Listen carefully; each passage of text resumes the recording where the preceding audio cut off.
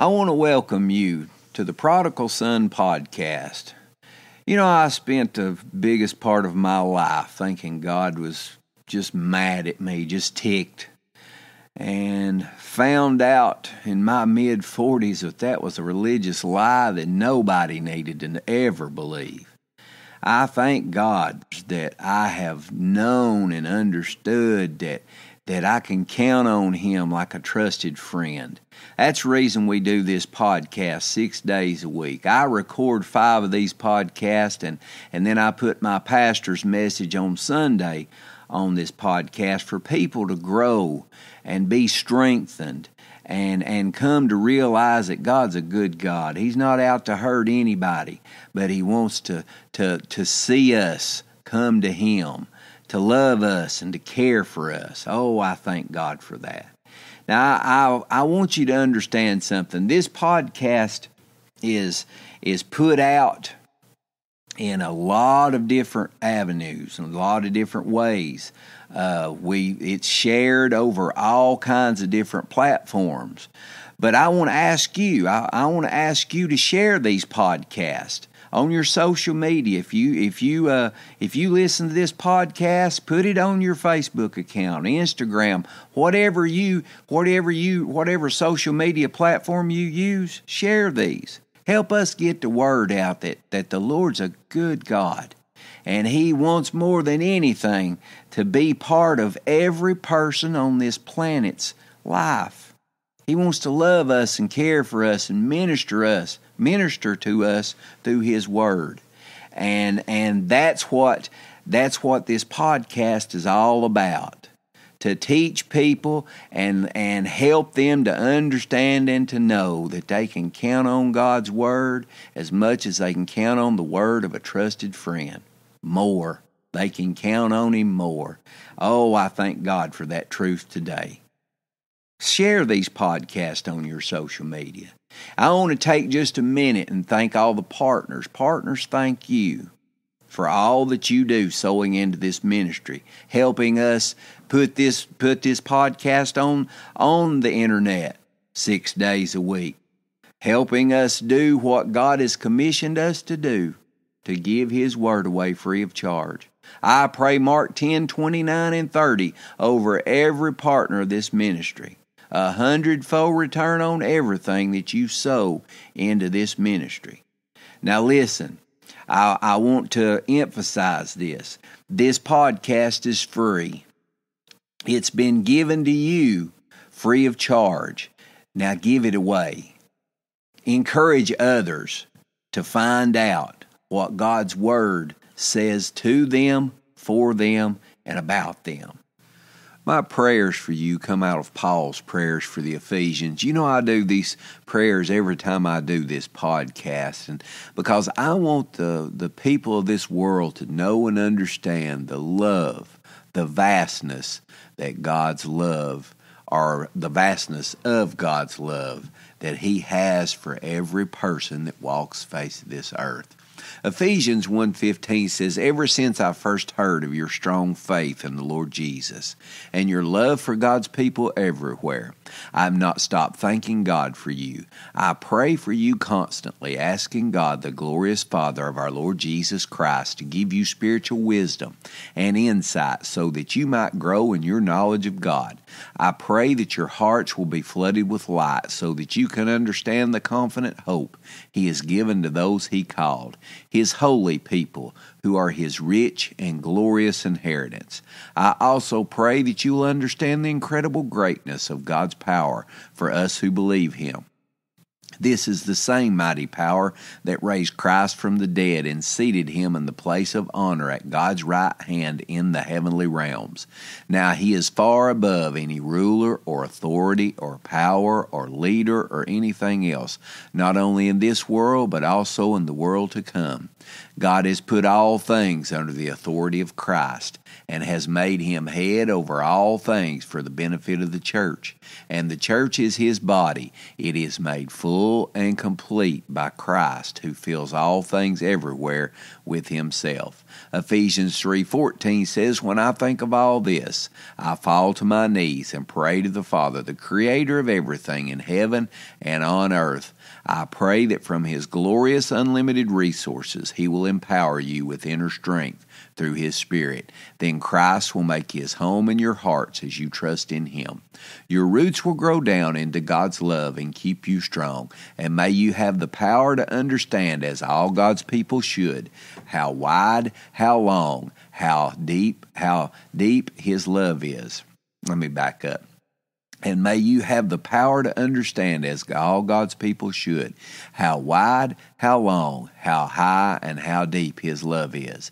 May you experience the love of Christ, though it is too great to understand fully. Then you will be made complete with all the fullness of life and power that comes from God. Now all glory to God, who is able, through his mighty power at work within us, to accomplish infinitely more than we might ask or think. Glory to him in the church and in Christ Jesus through all generations, forever and ever. I pray this in Jesus' name. Amen. I thank God that he has given me a glimpse of his love that he has for me. And that's what I want for every person that walks the face of this earth, that you could come to understand the vastness of God's love, just how much God loves you. Glory to God. Let's see what God's Word has to say today. Father, I thank you and I praise you, God, for your Word. Guide me. Use me for your honor and your glory. Help me be the light that I should be, that you can shine through, the vessel that you can speak through to proclaim your goodness to the world. Lord, I thank you and I praise you for all you're doing, all you have done, and all you're going to do. In Jesus' holy name I pray. Amen. You know, we were in Jeremiah, the 29th chapter yesterday, and I feel like that we need to stay there. I don't think I finished what I was starting yesterday, and you know, we were talking about God's wants success for your Christian life. And I want to talk to you today about achieving that success in your Christian life. And I'm going to go with the same scripture that we talked about yesterday, and that's the 13th verse of Jeremiah 29:13. It says, "And ye shall seek me and find me when you shall search for me with all your heart." You know, I don't know that I was ever any more determined about anything in my life than I was determined to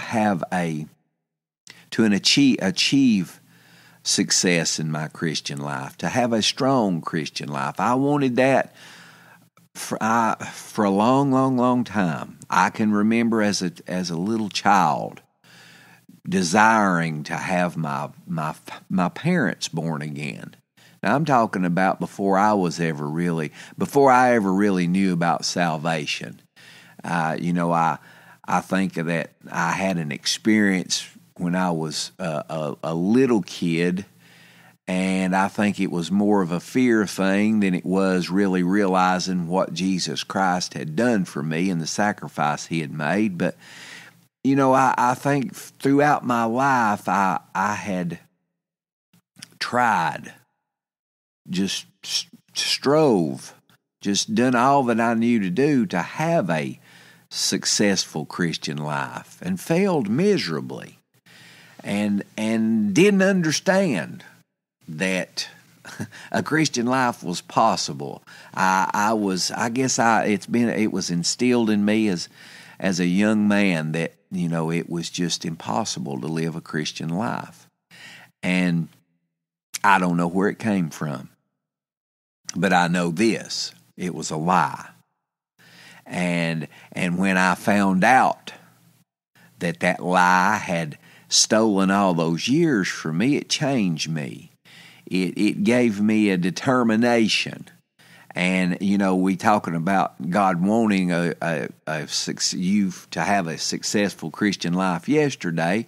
Well, I want to talk to you today about achieving success in your Christian life. And it goes right along with what we read yesterday and today. When you seek Him, the Bible says, God says, and ye shall seek me and find me when you search for me with all your heart. There's a difference in just haphazardly doing something and just I don't know, just going at it halfway. If there's something in my life that I want to do, I do it with everything that's in me. I've always been that way. When I started my business for years, I lived and breathed conducting business and doing that and the Lord bless my efforts. I mean, I can't thank anyone but Him for all that He has given me, because it's the good things of the world are blessings from God. You may say, well, I don't agree with that. Well, I do. If God's going to bless you, those blessings are straight from Him, and the good things of life. Not the bad things, but the good things. But I guess that's been instilled in me for a lot of years, that if you're going to do something, do it, give 110% on it. And I have. And this life that I have lived for the last almost 6 years now is something that I have given my whole heart to. And when you search for Him and seek God with your whole heart, I assure you that you're going to achieve that success that we've been talking about.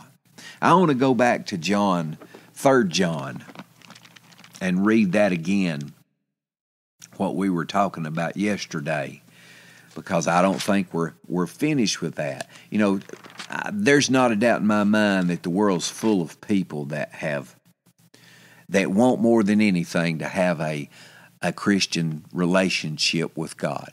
There's not a doubt in my mind that they want a relationship with God, but there's not a doubt in my mind also that they struggle just like I did, thinking it's impossible, thinking that they're not capable of living that Christian life, when all they have to do is live that Christian life through Him, through their Lord and Savior Jesus Christ.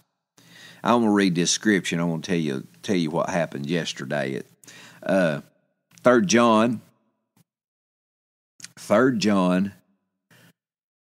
2, 1 and 2. 3 John 1 and 2. It says, Beloved, I wish above all things that thou mayest prosper and be in health, even as thy soul prospers. Now, there's not a doubt in my mind that is God wanting us to prosper and be healthy, so that we can be a light and a help to others. A help to others. My family was invited to come to a friend of our daughter's home to a life group, I think is what they call it. They just kind of study and fellowship, and I got to share with them what changed my life, and that was finding out who I was in Jesus Christ. And I found out that a lot of people, a great deal of Christian people that desire to be strong in Him, have the same trouble that everybody else has, and they think that talking about something and wanting things to be different in their life will change things. When I've found out years and years ago that if I'll believe what God says about that situation, those situations will change. How you say, well, how are they going to change? Faith in God. Faith in His Word. Faith in Him, not in us, but in Him. I told them yesterday, I said, when I found out who I was in my Lord and Savior, Jesus Christ, and that He's the same yesterday, today, and forever, and I don't ever have to worry about Him backing off and leaving me out in the cold, it changed my life. And I started seeking Him, seeking what he was, what He was wanting for my life in His Word, and finding out that there is so many things in this world that God can use us in, can help people, strengthen people, lift people up, to find out that, hey, I don't have to struggle through life the way that the world says I do, or religion says I do. Jesus said it. He said, in this world you shall have tribulation. He didn't say that you was going to be without problems or without challenges, as the brother said yesterday at that meeting. But he did say, he said, in this world will have tribulation. He said, but be of good cheer. He said, I have overcome the world. And glory to God He has. And in Him, we're the same overcomers that He is. And we can achieve success through that truth, through that unmistakable strength that truth brings in our lives. People, we've got something to find out in our lives, and that thing is that we can stand on what God's Word says. That just winds me up to think that I can stand on what God has said to me, for me, and about me in His Word. I can take it to the bank that it's true. I can take it to the bank that He is for me, not against me, and I can achieve a successful Christian life through the truth in God's Word. All I have to do is seek Him with my whole heart. You say, well, how do I do that? How do I seek God? Seek His Word. Get in His Word and find out what He is saying to you, for you, and about you in His Word. One of the best truths that I ever found out in my life, it was that God's Word was God speaking to me. God wrote that Word down to speak to me. He wrote it down to speak to you. He's no respecter of person. What He says to me, He says to you in His Word. And He wants you to find that out. He wants you to be strong in that and realize that achieving success in your Christian life is as easy as picking up His Word and taking it and hiding it in your heart, putting it in your heart so His Holy Spirit can draw on that Word, that faith that Word brings when you put it into your spirit, man, and become spirit-minded and word-minded. And look to God's Word for every answer that you need in your life. You say, well, that's well and good. I understand what you're talking about, but I don't have a relationship with Jesus Christ. If you're saying that this morning, I want you to understand something. That's the easiest thing in the world to achieve, and that is a relationship with Jesus Christ. Romans 10:9 said, if thou shalt confess with thy mouth the Lord Jesus, and shalt believe in thine heart that God has raised Him from the dead, it says, thou shalt be saved. It says, for with the heart man believes unto righteousness, and with the mouth confession is made unto salvation. That's all it takes to be born again. That's all it takes to be saved. That's what I want you to see and understand today. That if you will open the door to your heart to Jesus Christ and make Him Lord of your life, that is the first step to achieving a successful Christian life, achieving success in your Christian life. And that is opening the door to God to come into your heart through Jesus Christ, your Lord and Savior, and allowing Him to change your life. And then get in His Word and seek Him with your whole heart. Seek Him with everything you've got. And get in His Word and say, God, what are you telling me to do today? How are you speaking to me today? And I promise you, He'll speak to you. He'll strengthen you. He'll help you. He'll change your life like it's never been changed before.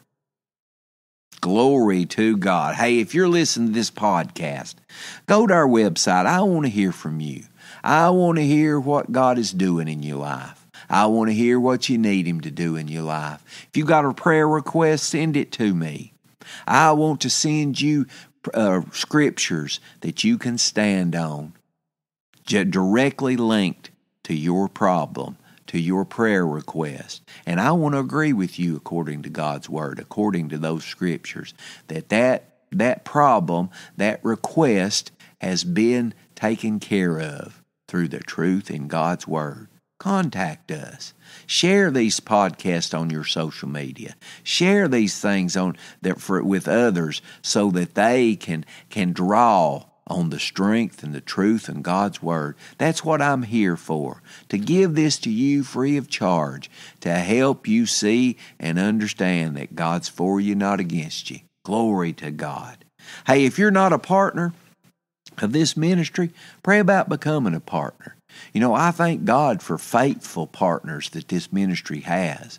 Partners, I want to thank you that you faithfully sow into this ministry to help us do what we are commissioned by God to do, and that is to give His Word away free of charge to anybody that'll listen. I thank God for faithful partners. And if you're not a partner, pray about becoming a partner. You know, the Bible says in Luke 6:38, says, give, and it shall be given unto you. Good measure, pressed down, shaken together, and running over, shall men give into your bosom. I assure you, you've not sold one nickel into God's kingdom that He won't return it 100-fold back to you. Back to you. Why? Because His Word says that in Mark 10:29. And I thank God that I have partners that know and understand that and stand on that truth, the truth in God's Word. Pray about becoming a partner. Go to our website. Get in touch with us. It's the-prodigalson.com.